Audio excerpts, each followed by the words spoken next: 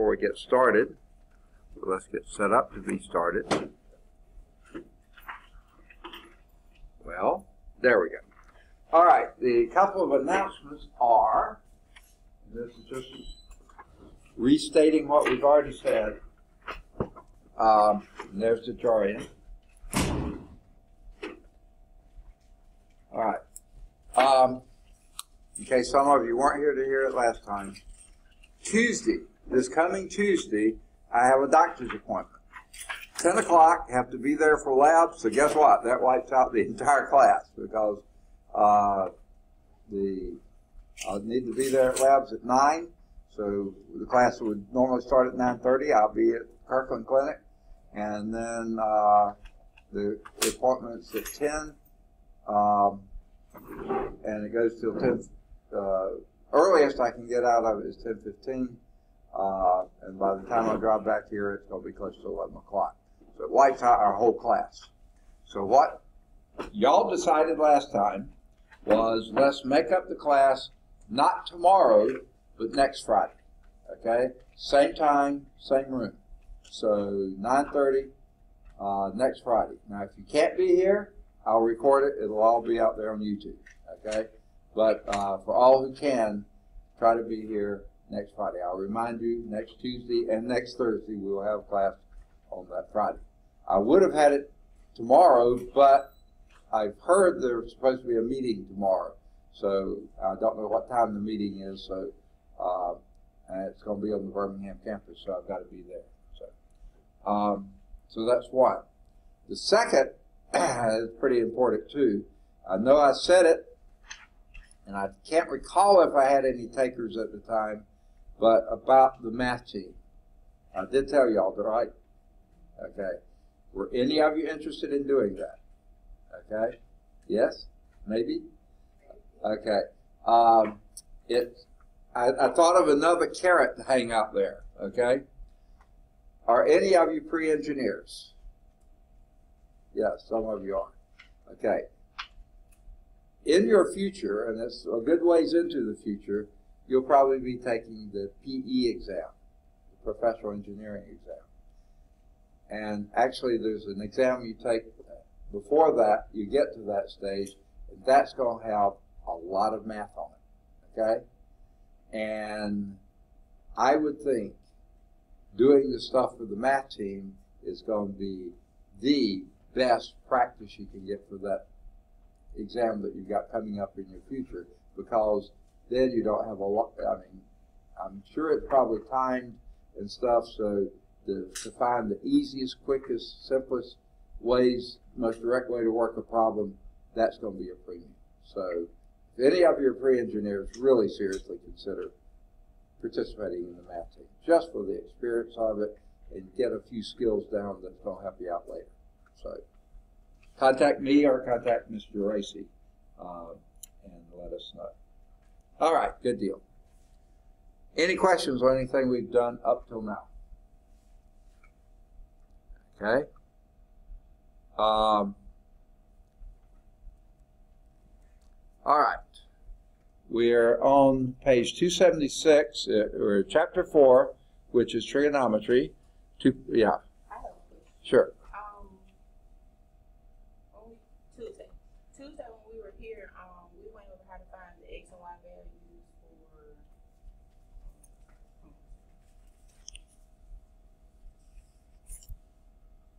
for evaluating functions. Right. How exactly did we find the X and Y values? I didn't get notes on that. Okay. Well, okay. There's a couple ways to answer that. So far, all we've been dealing with is those really special angles. 0, pi 6, pi 4th, pi 3rds, pi halves, and then continue going around the unit circle with those. And what's your name, please? Huh? Jeremy, got it. All right. So for those ones, it's pretty easy to get those points. So pick one of those. Which one are you interested in? Pi 6. Okay.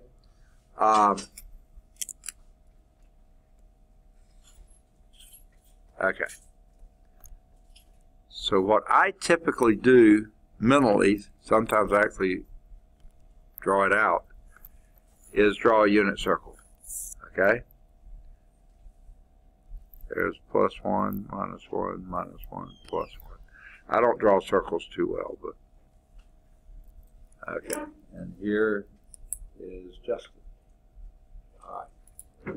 Now, pretty ugly circle, isn't it? All right. Pi sixth.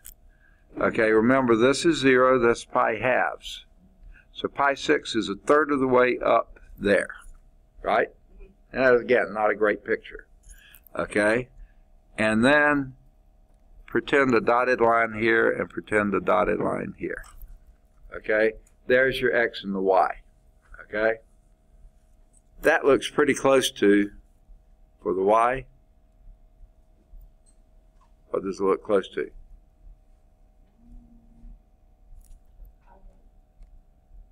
Is that pretty close to 1/2? Yeah. Pretty much. If this is unit circle, 1, 1, -1, -1. Okay? That's really close to 1/2 there, isn't it? Okay? Now, then figuring out this is, do your thing that x squared plus y squared is equal to 1, right? Unit circle.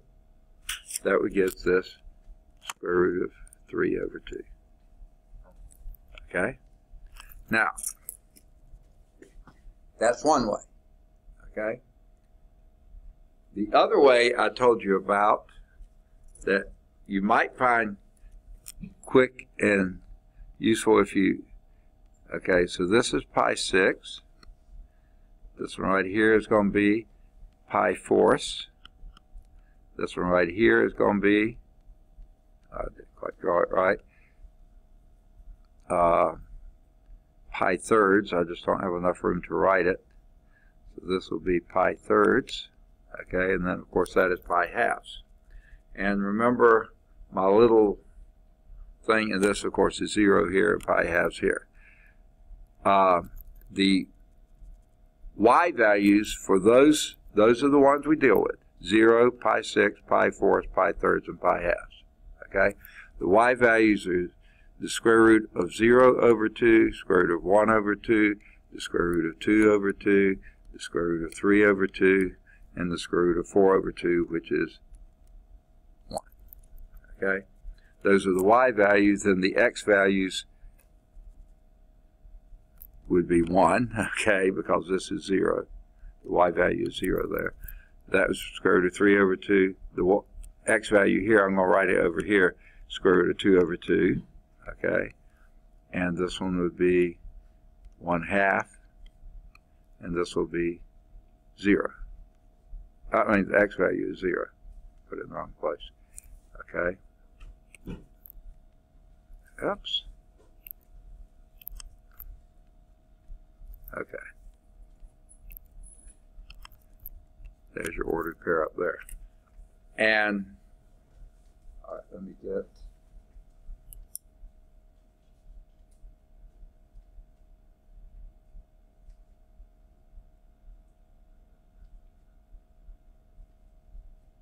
Chelsea? Yeah. All right. So my drawing is so ugly. Let me go back and summarize these. Okay. So they're more easily read. Okay. I hope they'll be more easily read. Okay.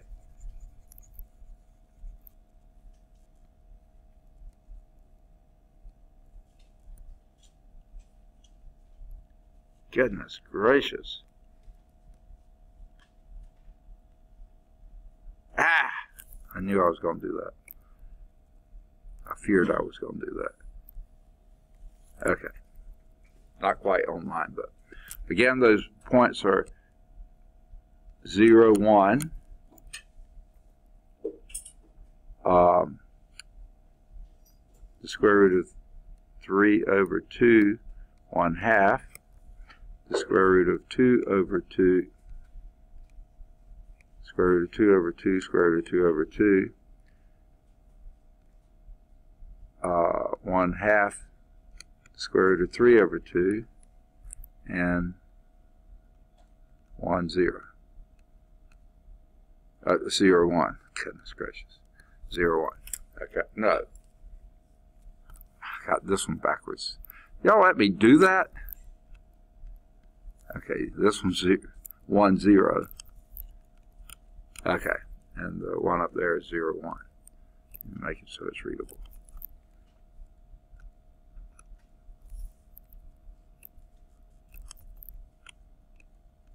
Okay. All right. Now, again, if you look at the y values, square root of 0 over 2, square root of 1 over 2, square root of 2 over 2, square root of 3 over 2, square root of 4 over 2.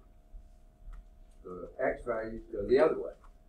Square root of 0 over 2, square root of 1 over 2, square root of 2 over 2, square root of 3 over 2, square root of 4 over 2. So if you just get that down, and then after that, they follow suit all the way around the unit circle. So I don't know if that's helpful or not.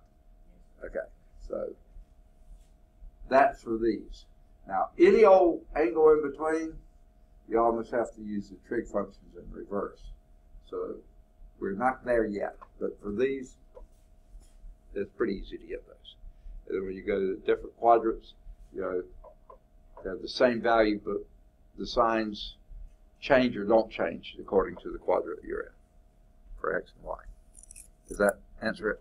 Okay. Any other questions? Great question, by the way. Okay. Now,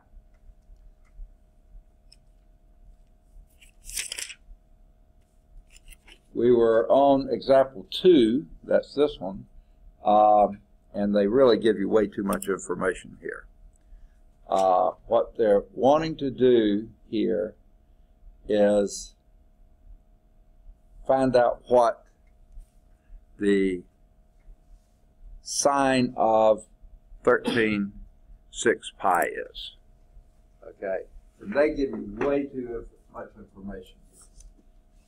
You want to know what the sine of 13/6 pi, that's what you're looking for right there, sine of 13/6 pi.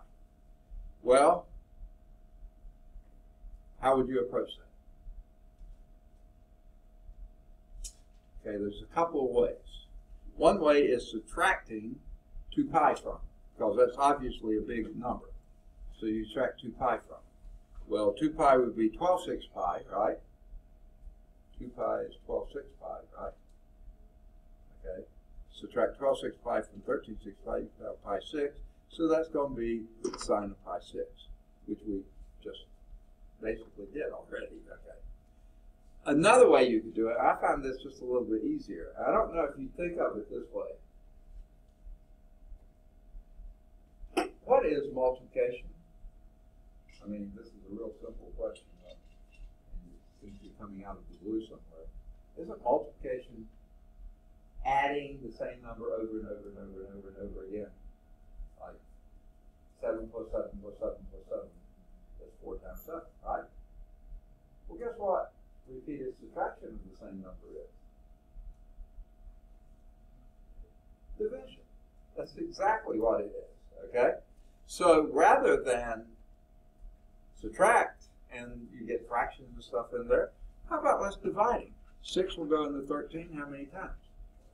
2 times, okay? Or 2 pi times, because the pi is still there. And then when you multiply 2 pi times 6, you get 12 pi.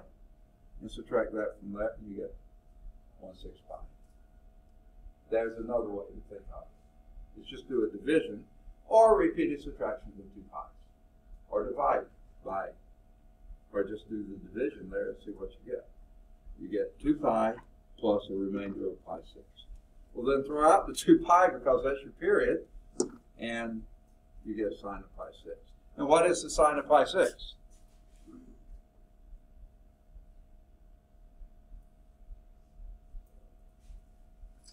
What's your ordered pair at pi 6? Square root of 3 over 2, comma, 1/2. And what's your sine? The which? Y value. And which of those is your y value? 1/2. There it is. So that would be, well, they wrote too much here. Okay.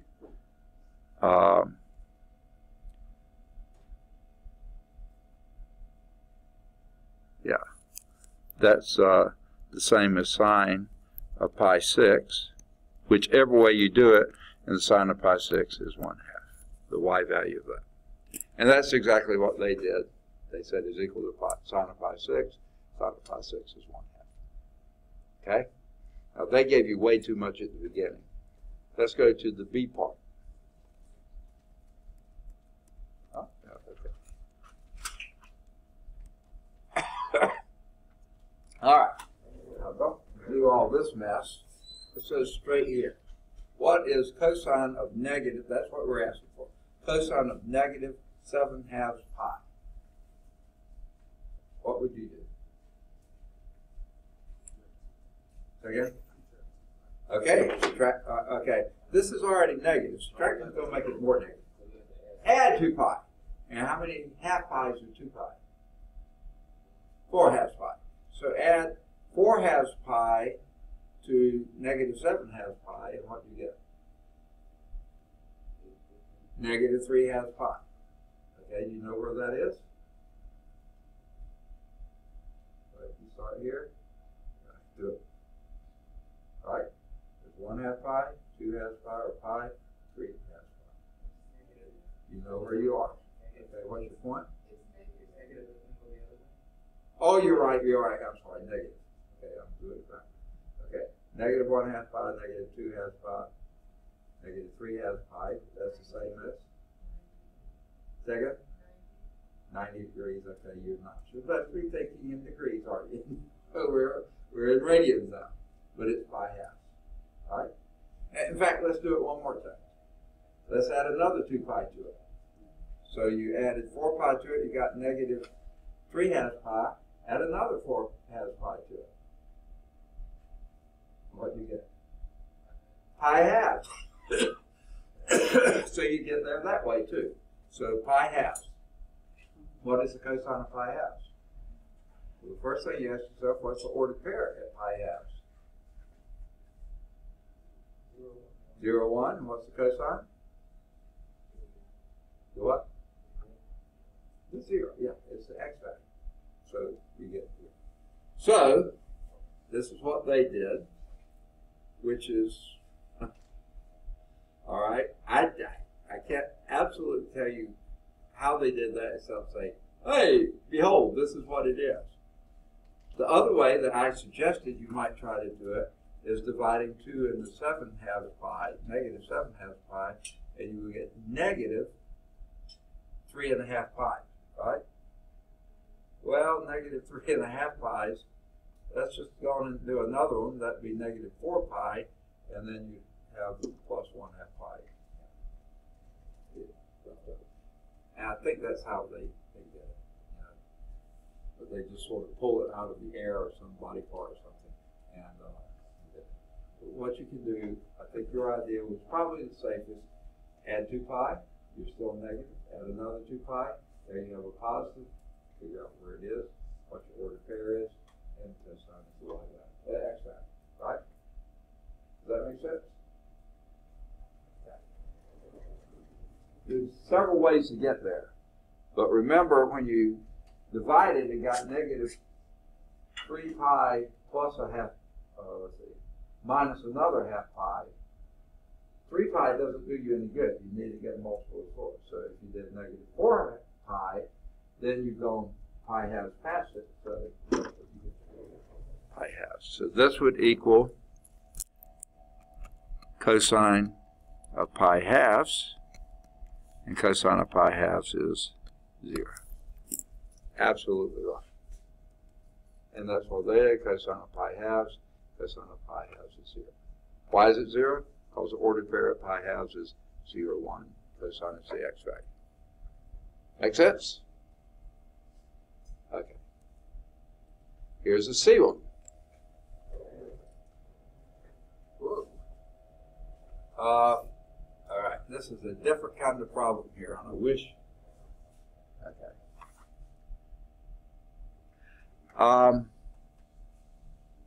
C. for sine of t equal 4/5.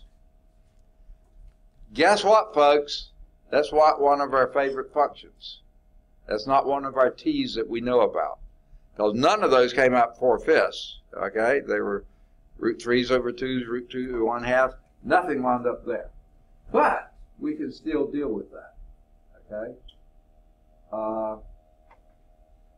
What their question is, if sine of t is 4/5, what is sine of negative t? Negative 4/5, why? Sine is an odd function, so you would do the negative of it. And they just gave you the whole answer there. Can we get your name, please? Juwan. Right. I'm still learning names and faces.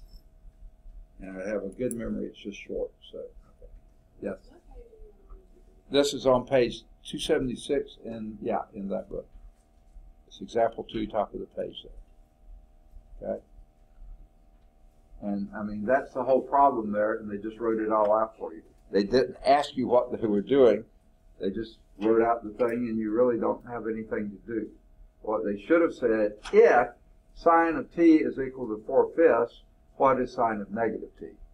And then you would have answered negative 4/5, because sine is an odd function. If you negate the input, you negate the output. If that is said cosine of t was 4/5, what was cosine of negative t? What would that answer have been? 4/5, because even though you negate the input, and even cosine is an even function, and it's the same sign as the positive, you'll have the same sign, same answer as you would with the negative, because it's an even function. Okay. Now, they have some checkpoints there. I've already told you before, the checkpoints you can use. If you can't get them, do them as soon as you can. If you can't get the answers or you're not sure of it, go to Audio Video Solutions in LarsonPrecalculus.com. Free website. I mean, you don't have to have a code or anything else. Just go to it. All right. Now, when evaluating a trigonometric function with a calculator, do all of you have calculators? I bet you do. I don't know if they're here today. You see.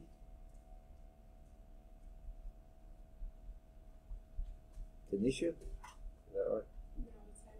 Taylor, I'm sorry. There you are. All right. If you don't have your calculator with you, start bringing calculators. Now, some of you can use you typically use cell phones. If you're using your cell phone, your basic calculator probably doesn't have sines and cosines on it, but you can go to the extended calculator. I think it does, but you have to know your own cell phone. I can't teach you your cell phone. Okay, barely know my own. Okay, so when evaluating a trigonometric function with a calculator or a cell phone, you need to set the calculator to your desired mode of measurement. You've got to do that, otherwise you're going to get wrong answers. So you have to set up for degree or radian. Now, some of the calculators will actually tell you which mode you're in. Have a little printed up there, RAD or DEG, letting you know what you're in. A lot of them, like the nice ones, don't tell you that anymore. You have to go and actually query and change it if you need to. If you don't know how to do that, get with me. I'll try to help you figure it out. But all calculators are different, and it sometimes takes a little bit of head scratching to figure out how to get to that. But it's usually pretty simple. Most calculators do not have keys for cosecant, secant, and cotangent. They have sine, they have cosine, and they have tangent, and that's all. So to evaluate the other functions, cosecant, secant, and cotangent, you use the reciprocal key, because the cosecant is reciprocal of what? Sine. Secant is reciprocal of cosine, and cotangent is reciprocal of tangent. So you can get to it by doing the one you know, and then hitting the inverse key. Now, in some of the older calculators, this will be a 1 over x key. Some of the newer calculators will be x to the minus 1 key. and there may be other representations for that. That's the reciprocal function of sine, cosine, and tangent. So let's do a few with those. All right. Oh, here's an example. What if you're looking for the cosecant of pi eighths? Okay? Can you find a cosecant function on your calculator? No. Okay? So what do we do? Okay, not negative. The x is -1. Yeah. Okay. And there's two ways to do this. You can either do, because cosecant is a reciprocal of sine, first do sine of pi eighths, and then hit your reciprocal key, x to the -1 or 1. Or, and it's just about as easy to me to do it this way, 1 over sine of pi eighths, and then hit equal. That will get it to you just about as easy. This keystroke sequence will do it as well, because you know that's what you're looking for. You start with, and in this case, you have to open the parentheses. That's why I like to do it 1 divided by this. You don't have to worry about remembering to open that first parenthesis. Sine, and when you press the sine key, most of the time they give you the open parentheses. But you have to put this one in first. Sine, usually that gives it to you. Then do pi divided by 8. You close this parentheses and then this parentheses, then press your x is -1 key. Why do you have to go through that? If you left this parentheses off, it's going to give you the reciprocal of pi eighths, which would be 8 over pi. That's not what you want to do. If you leave off both the parentheses and just do sine pi divided by 8 and then hit this key, that's going to reciprocate the 8. And that's not what you want to happen, okay? So you have to be careful when you do this that you're reciprocating exactly what you want. Whatever's inside this parenthesis, that's what you want. That's why you have to put your parentheses there. And that's why, to me, okay, it's far better. I was in the Navy, and we used to have a saying in the Navy, you try to make things sailor-proof. But not even a sailor can screw it up, So make it so simple that you can do that. And to me, this is the simplest way. 1 divided by sine, that opens that parentheses, pi divided by 8. And then whether you close the parentheses or not, if you hit the equal to or enter key, you'll get the right answer. Okay? So that way you remove this potential error. Forgetting to do that, or leaving that one off, or leaving both of them off, you eliminate those errors if you do it the other way. Now, but of course, what mode had you better be in if you're doing cosecant of pi eighths? Radian mode, because if you do not see the degree sign, you're in radian mode, okay? So make sure you're in that first before you do any of this other stuff, then you do your keystrokes. Now, let me give you another hint here. They haven't said it in the book yet, but they will. I want you to think about sines and cosines. We talked about it earlier. What's the range of sine and cosine? You take the sine or the cosine of any function in the world, what is your answer going to be? Between what and what? Think of the unit circle. Going around and around the unit circle, what do your x's and y always stay between? Plus or minus 1. Exactly. So your sine, and remember your sine is your y values, that stays between plus or minus 1. Your cosine is the x value, that stays between plus or minus 1. So for sine and cosine, your output, your range is between -1 and 1. Right? Now, if you divide by a number between -1 and 1, of course you can't divide by 0. And if you divide by 1, you get the same number. If you divide by -1, you get the opposite of the number. Okay? Right? But for everything else, you're dividing by something that's less than 1. Right? And if you divide 1 by something less than 1, that gives you something greater than 1. So guess what? Secants and cosecants are always numbers from +1 up or negative 1 down. They're never between plus or minus 1. They can't be, because they're 1 over a small fraction. So that makes them big fractions. So your answer for a secant or a cosecant, if you get a 2.6, sounds like a good number. May not be the right number, but at least it's in the right ballpark. If you got a 0.6, it can't be that. It can't be a negative 0.6. It could be a negative 2.6. Okay? Those are all legitimate answers. Now, if you had just done the sine of pi eighths, and you wound up with a 2.6, wrong answer, because sines are always between minus 1 and plus 1. That's outside that range. So it's helpful to think of the ranges here. Now, another issue, tangents, and therefore cotangents. They can be any real numbers in the world, so you don't get any help on those. Those answers would be anything from negative infinity to positive infinity, both tangent and cotangent. Sines and cosine are always going to be between plus or minus 1, and secants and cosecants are always going to be outside of plus or minus 1. Something less than minus 1 or greater than plus 1. Or equal to those. They can be equal, but never anything less. Okay? So that's just another thing to keep in mind. Now, another thing, while we're doing other things. Sine of pi eighths, okay? Where are you, Waldo? Which quadrant?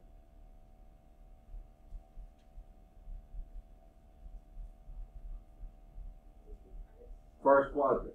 And sine is what SIG is sine in the first quadrant. Positive. Everything's positive in the first quadrant.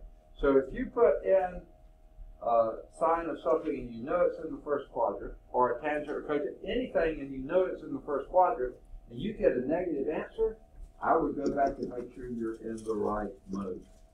Because more than likely, you're in something wrong here, okay?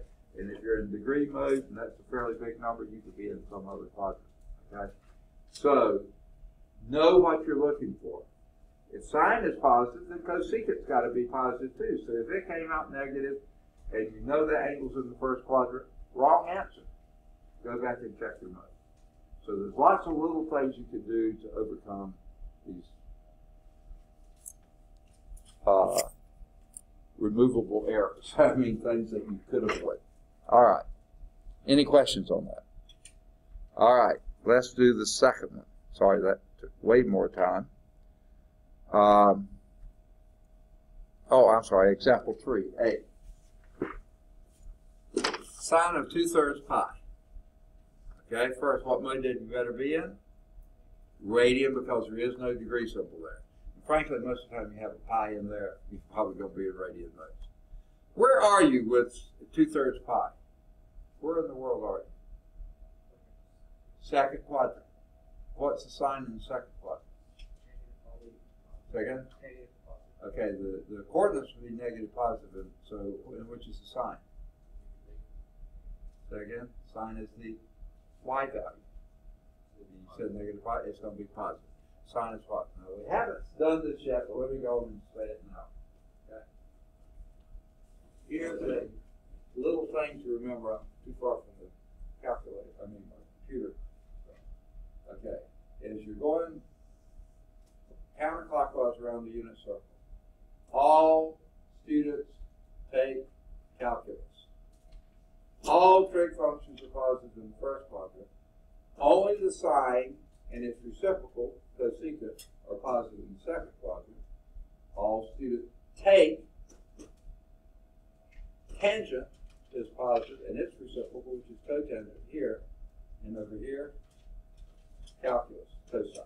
Cosine and its reciprocal, which is cosecant. That is secant. Okay. So that's another thing to help remember. So since you're in the second quadrant, sine is positive in the second quadrant. You're in radian mode. So using your calculator, you just plug it in. Sine of, okay, usually when you press the sine key, that parenthesis comes up. Then you do 2 times the pi key, find your pi key, most calculators have them, divided by 3, close that parenthesis, then press enter. You got it. What kind of answer do you expect to have? Tell me some features of that. You already told me one thing, the SIGN sign of it. Positive, right? And positive 17. Would that be reasonable? No, signs are always between plus and minus 1. Can't be 17. How about 1.7? No, it's outside the range. Okay, so you expect to have a small number, okay, and this is what you get. Now, that's an approximate answer. That's your display. Because most of the time your displays don't have radicals in them. Okay?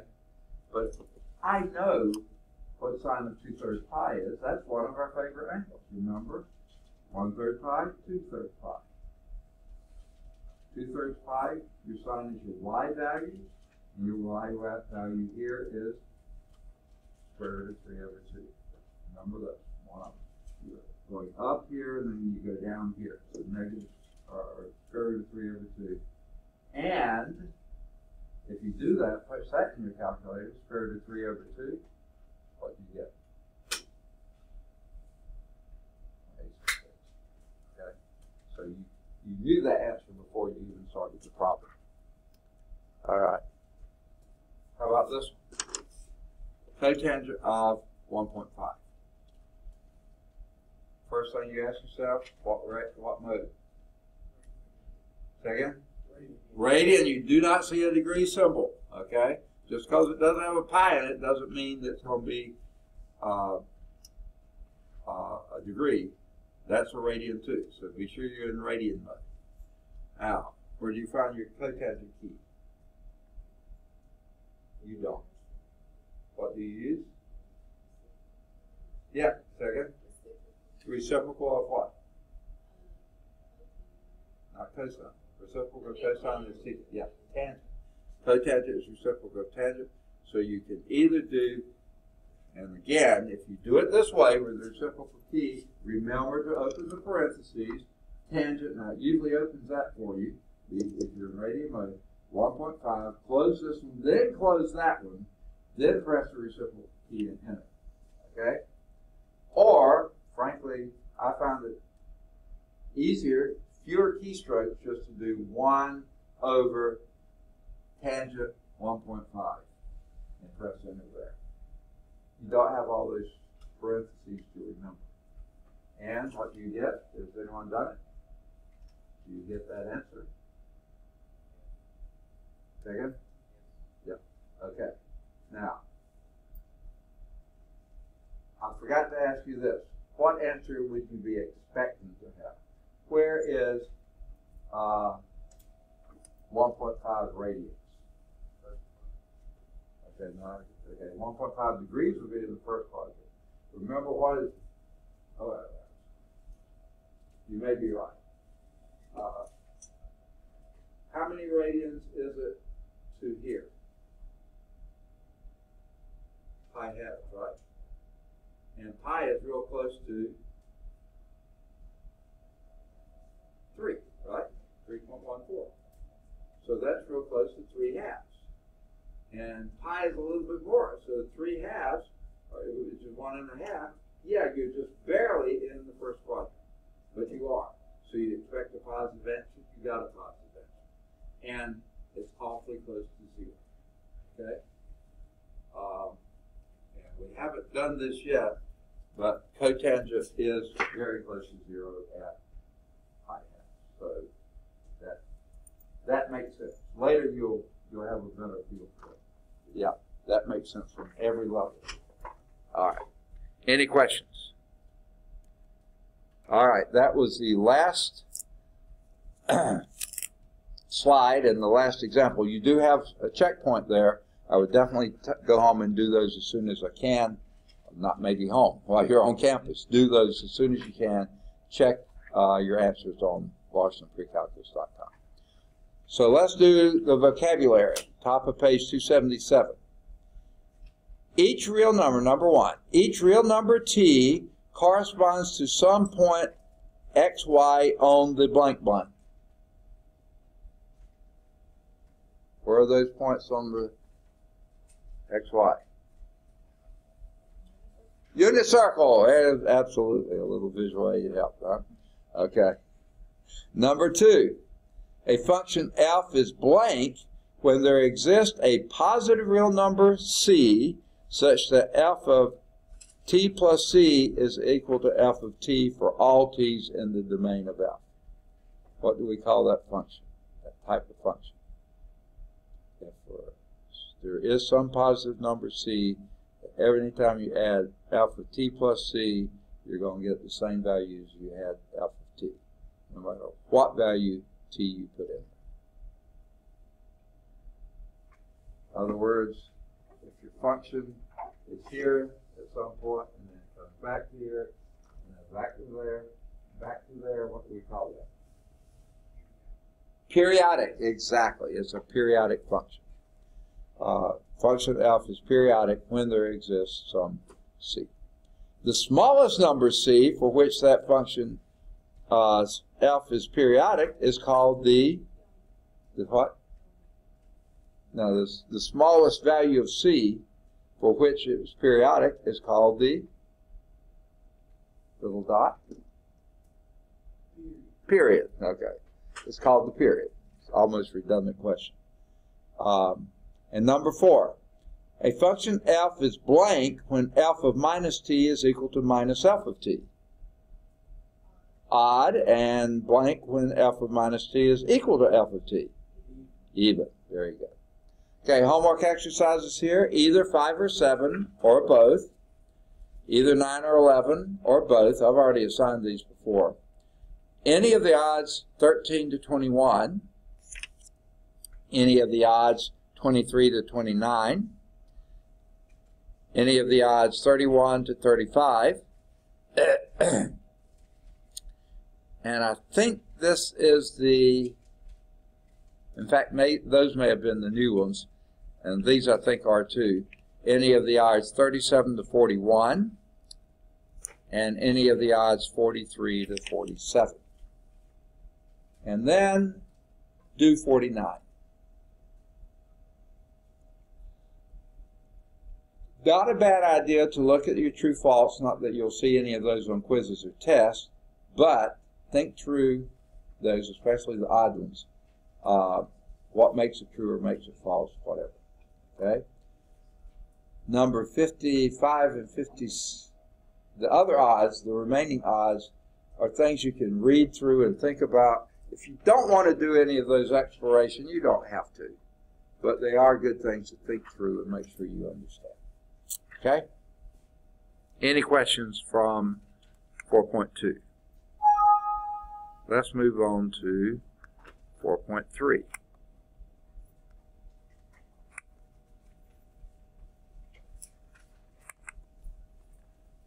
I have to sit and wait for PowerPoint to go through its thing again. I'd already done it for 4.2 before class, so we didn't have to wait, but now 4.3 is sitting there. Oh, there it goes.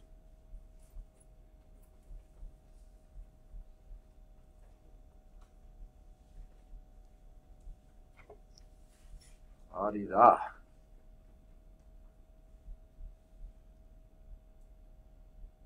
Boy, I do not like Microsoft products, period, but this is so slow. Okay. I keep thinking it's going to do something. I feel the computer vibrating like it's trying to do something. Ah, there it comes. Maybe. There's no reason it takes this long. There it comes. Okay. All right. We're back in. We're still in chapter 4, and let's go to 4. Yeah, we're at 4.3. On current slide. All right, trigonometry again. This time we're using right triangle trig, which is really, to me, where trigonometry comes from, because trigonometry means measure of triangles. So right triangles, that makes sense. Okay? We'll evaluate the trigonometric functions of acute angles. What do we mean by acute angles? Acute angles. Say again? Okay, between 0 and 90. Okay, only we think in terms of radians so far, right? Between 0 and pi halves. In other words, first quadrant angles. Okay? Evaluate trigonometric functions of acute angles, and we'll use calculator to evaluate trigonometric functions like we've already done. Number 2, second, use the fundamental trigonometric identities. We'll start with those. We're going to continue those throughout this chapter and into the next chapter. Okay? And we'll use trigonometric functions to model and solve some real-life problems. Okay. So let's look at the 6 trigonometric functions, not from the viewpoint of a unit circle, but from the viewpoint of right triangles. This section introduces the trigonometric functions from a right triangle perspective. So let's consider any old right triangle there. Okay? Now, a right triangle, we're going to do it in the first quadrant type area. It has an acute angle here, a right angle there. Guess what this angle has to be? Also acute. How do you know that, even without a picture there? What's the sum of the 3 angles of a triangle? 180, or pi, right? And what is this angle? Or pi halves. So the other 2 added together have to be pi halves or 90. And if those added together are going to be 90 or pi halves, then both of them have to be less than 90 or pi halves. And if they're less than 90 or pi halves, they're acute, right? All right. So here we have an acute angle, labeled theta. That's the favorite name for their angles, theta, like x is for variables. Shown below. Relative to the angle theta, we have 3 sides of the triangle. Okay? Now, we used to just call these the legs of the right triangle, and that one called the hypotenuse. Well, let's specify which leg we're talking about. Here's the angle theta, so this is the side opposite theta, and this is the side adjacent to theta. Well, certainly the hypotenuse is adjacent to, but the hypotenuse is always the one opposite the right angle. Always. The longest side in the right triangle is the hypotenuse. This will be the adjacent side, that will be the opposite side. Okay? Now, if you think back and put this into a unit circle, in other words, with that hypotenuse equal to 1, and do that, this is your x value, that's your y value, and that's 1. So it's going to be the same type thing we did before, okay? What do you think the sine of that angle theta would be? What was it in the unit triangle? The unit circle? The y value. So the y value corresponds to the opposite side. The difference is the hypotenuse doesn't have to be 1. So the sine of an angle is the ratio of the opposite side to the hypotenuse. Okay? And that's what they give next.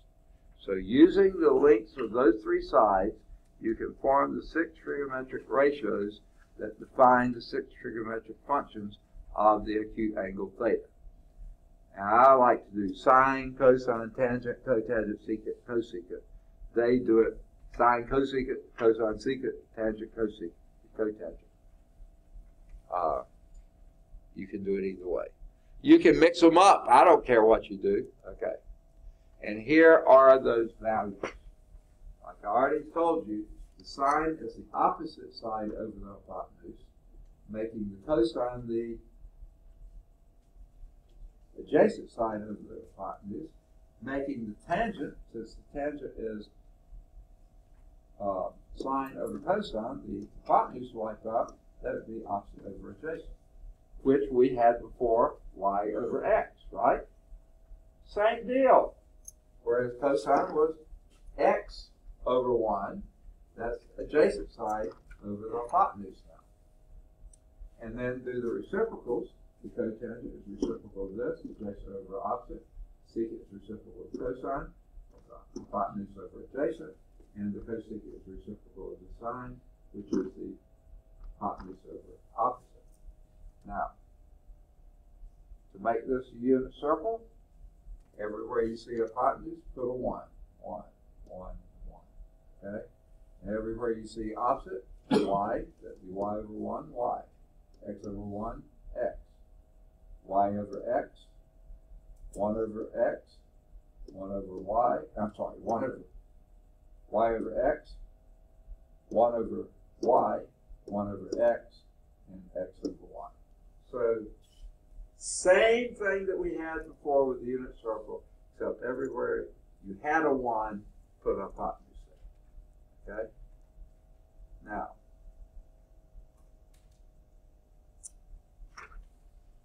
when I was in graduate school in Nebraska, I had a roommate for a while. He was a senior, actually a fifth-year senior, finishing, I think he was in, I can't think, got the word, I just can't think of it. It's the people who do insurance and calculate, rates and mortality and that kind of stuff. Actuarial science, okay? And I don't know why they took trig, but he was taking trig. And he was the first one I've seen to use this, but now I know other people have. And here's what he used. S-O-H, sa, C-A-H, ka, T-O-A, toa. So he would say, sakatoa, sakatoa. And that's how we would remember his relationships. Well, frankly, to me, I knew the relationship. I had to remember which was the sa and which was a ka, which is O and which was A. They sound too much alike. So I didn't find that useful, but if you find it useful, use it. S-O-H, C-O-H, T-O-H. Now, the first time I taught the trig here, or first or second time, a gal who sat right back there at that desk, I remember, this was 18 or 19 years ago, okay? First time I taught it, she said this, caught me by surprise. Some old hag caught another hag taking oats away. I'd never heard that before in my life, but that's another good way to think of it. Now, I don't like to think of hags, and maybe one or two terms later, when I was teaching it again, another student, she happened to be female again, said some old hen caught another hen taking oats away. I like that better because I used to raise chickens, I like hens, and they do take oats away from each other. So that made sense to me. So you can use that if you want to remember what those relationships are. I just remember sine is opposite over hypotenuse, cosine is adjacent over hypotenuse, tangent is opposite over adjacent, cotangent is reciprocal of tangent, secant is reciprocal of cosine, and cosecant is reciprocal of sine. Okay? So any way you want to remember those, use them. Okay? Get to know them.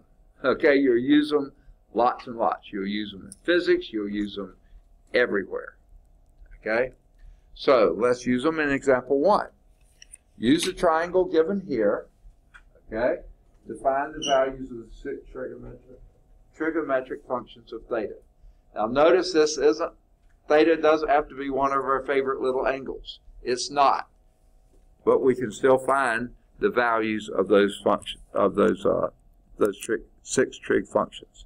So let's do the first one. What you want to do first? Sine. Sine of theta would be what? Opposite over hypotenuse. Okay? Oops. Okay, opposite over hypotenuse. Wait a minute, time out. We don't know the hypotenuse. We have to give up and go home, right? No. I thought Terrell was going to be out the door if I said that. Okay. Now, we don't know the hypotenuse. Or do we? What's true about the hypotenuse of a right triangle? Oh, what? No. On a unit circle, it's 1. Now, this isn't a unit circle. With that being 3 and that being 4, there's no way that's 1. Okay? I can see that. Because this is longer than 3, it's longer than 4, 1 would be shorter than 1. So it can't be 1. Unless those are different numbers. Okay? That's why. You see, that allows you to a lot more flexibility with right triangle trig. You can have any sizes you want to. Unit circle, you're stuck to one circle. Okay. It's squared. And what about squared? It's squared of 3 and 4. Oh yes, what's that called? Pythagorean theorem. Of course we know what that is. So what were you saying? 3 squared, 4 squared. Is what? Okay, the sum of those squares is equal to the hypotenuse squared. You're absolutely right. Well, what's 3 squared? 9 plus 16 is equal to 25. And what's the square root of 25? 5 squared. You're right. The hypotenuse is 5. Now, when you take a square root, it could have been plus or minus 5. Why did we use minus 5? Yeah, hypotenuses are always positive. It's a length. It's always positive. Never give me a negative hypotenuse, okay?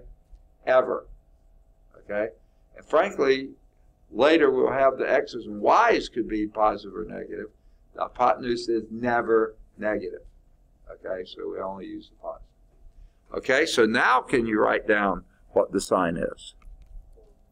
4 over 5, you got it. How about the cosine?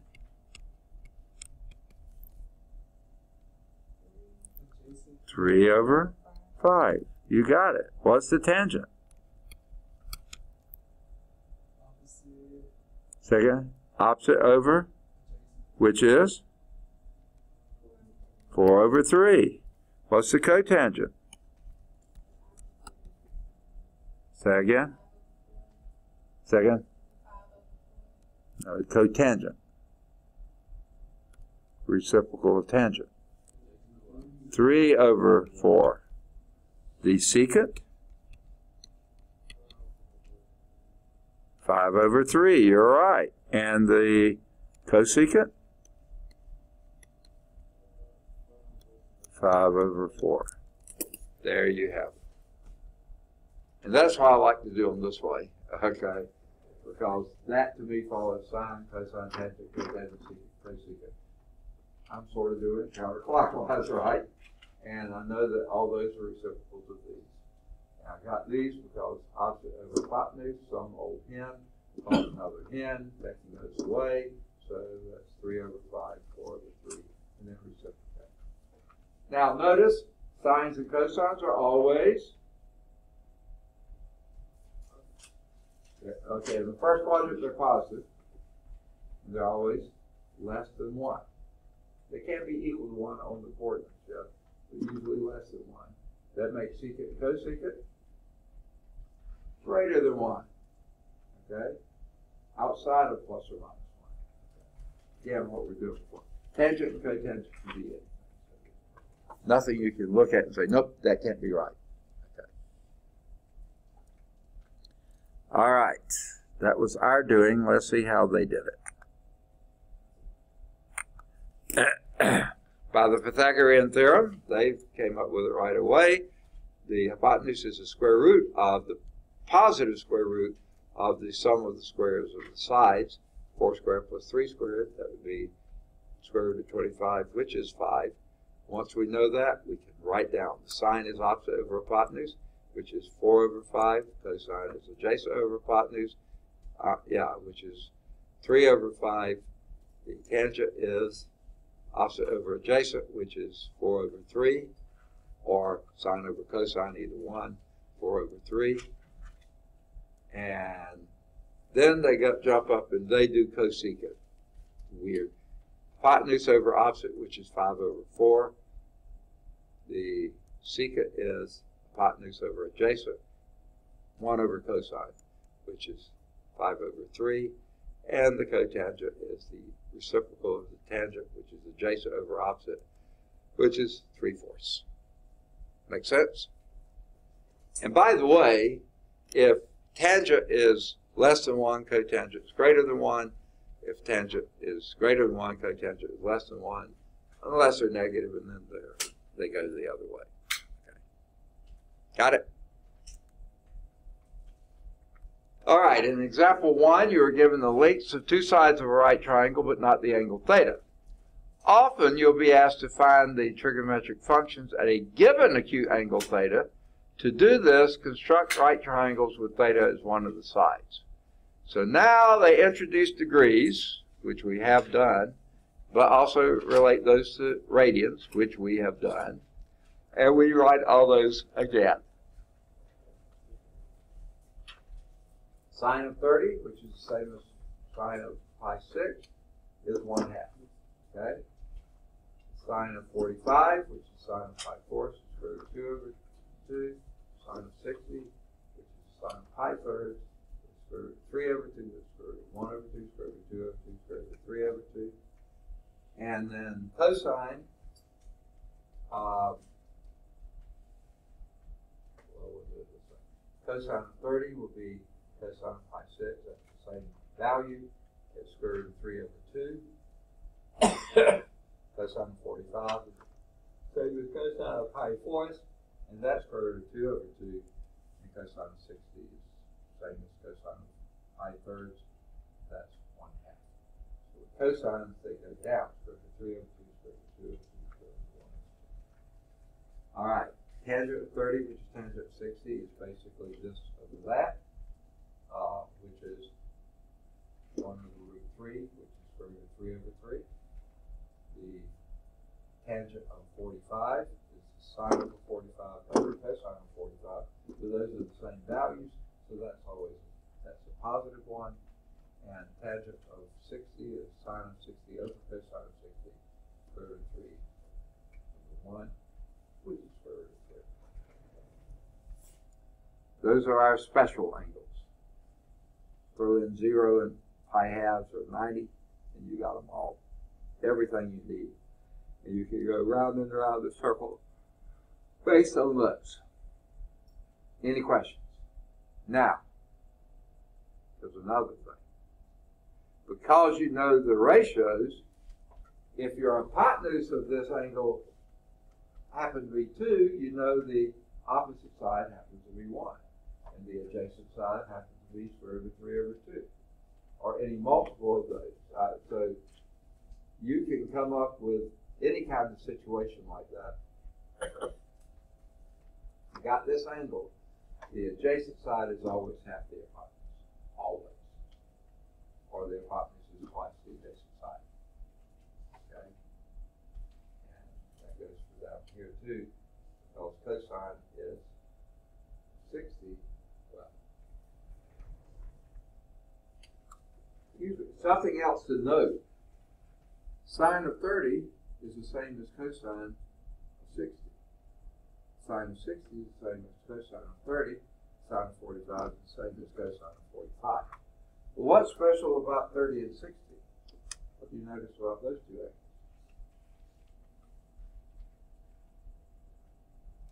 They are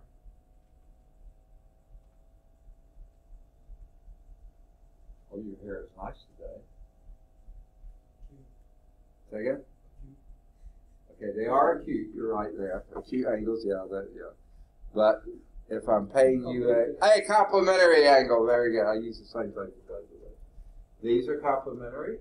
These are complementary. They add to 90. These are complementary. They add to 90. Or the pi halves. So the sine of an angle is the same as the cosine of its complementary angle.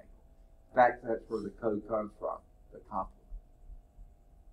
So the complement of an angle is the cofunction of an angle is the same as the complement, as the sine, as the function is of the complementary angle. Okay. And that actually also works for tangent and cotangent as well. if you think about this,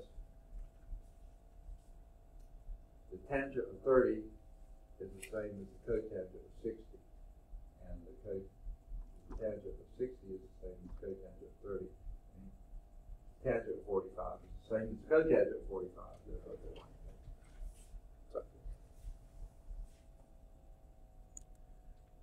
All right, so what we already said in the box, note that the sine of 30 degrees is 1/2, which is also the cosine of 60.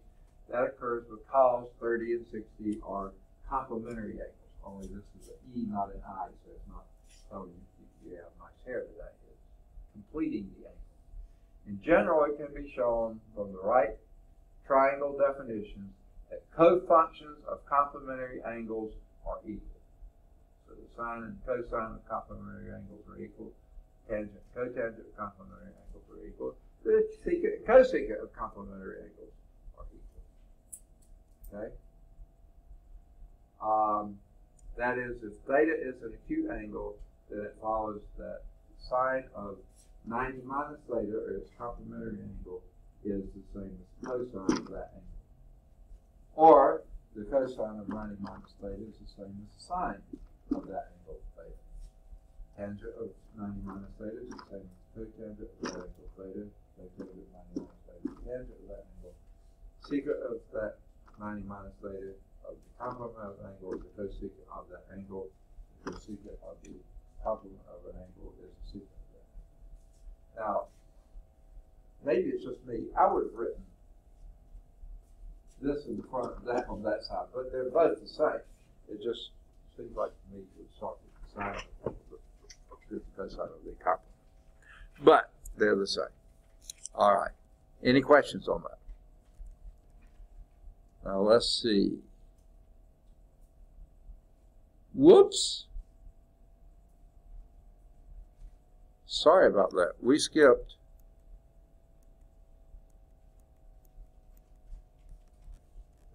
example 2 and 3. I didn't mean to. Sorry about that. Okay, let's see if we can get these two done. Find the values of the sine of 45 degrees.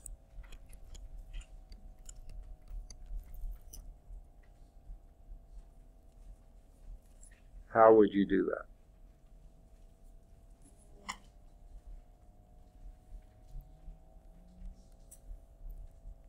That's probably not a 45 triangle, but it's supposed to be. Let's just say this is 45 degrees, and this is your 90 degrees.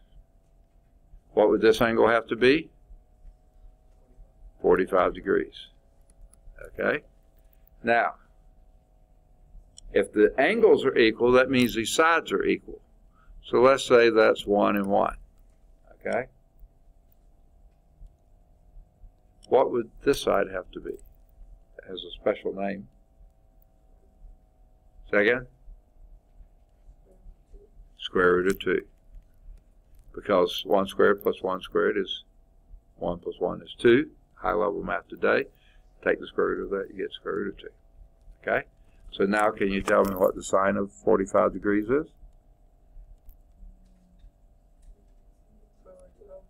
Yeah, it's 1 over root 2, which if you rationalize the denominator is root 2 over 2. What's the cosine of 45 degrees? Say again? Same thing. Square root of 2 over 2.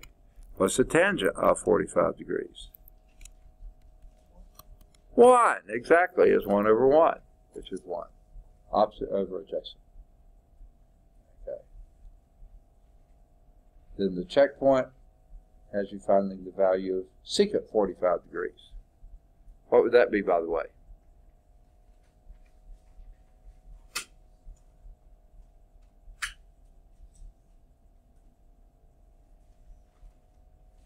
Secant 45? Square root of 2. Yeah, so secant 45. By the way, square root of 2 is 1.414, blah, blah, blah, blah, blah. It's greater than 1. Secants have to be greater than 1. Tangent, sine, and cosine have to be less than 1. They are. Okay. That was example 2. Let's do example 3.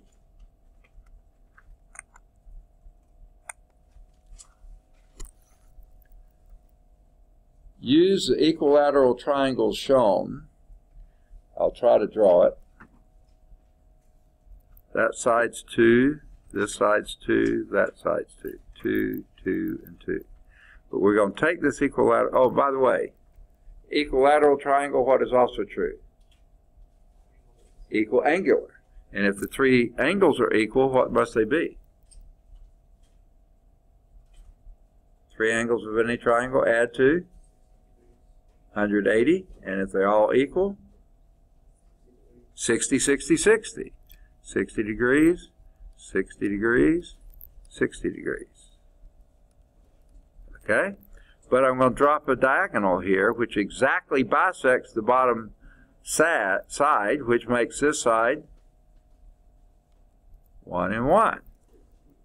Makes this angle, bisects the angle too, 30 and 30.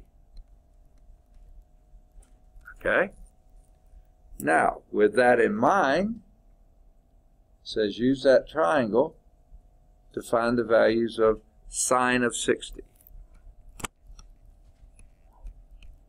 And by the way, when you bisect that, that means you get a right angle, either place, there or there. So can you tell me the sine of 60? There's a 60. Its sine would be whatever that length is over 2, right? What is that length?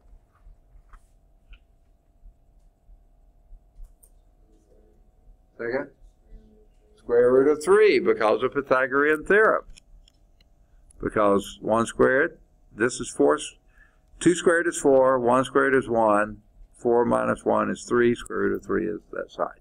So what would be the sine of 60? Square root of 3 over 2. The cosine of 60. 1/2. You're absolutely right. Adjacent over hypotenuse. The sine of 30. What would that be? Here's a 30-degree angle there. Is what? 1/2 also. Opposite over hypotenuse. And the cosine of 30? Square root of 3 over 2. Because it's the adjacent side over 2. Perfect. There is a checkpoint there. Tangent of 60 and 30. I think you can do that. We already did the block there. We will pick up next time with example 4. All right. Remember, next time will be a week from today, next Thursday. For those who came in late, I have a doctor's appointment on Tuesday at 10 o'clock. I have to be there for labs at 9 o'clock. I won't be back on campus until probably after 11 o'clock. So we don't have class, but we're going to make it up next Friday, 1 week from tomorrow, 9:30 in the morning. Same room, same place. Be there, aloha. Can't be there, I will record it on YouTube. So see you next Thursday. I can't make it because I have Atlanta. Yeah. Okay, I understand. I knew that everybody couldn't. I have biology. Yeah, I can't miss that. yeah. It's anatomy and physiology. No biology. I take going over with biology 104. 104. Okay. Can you tell me again, you said no class next Tuesday, but we have class Thursday and Friday of next week in this room. If you can't be here on Friday, I'll report it just like I do all of them.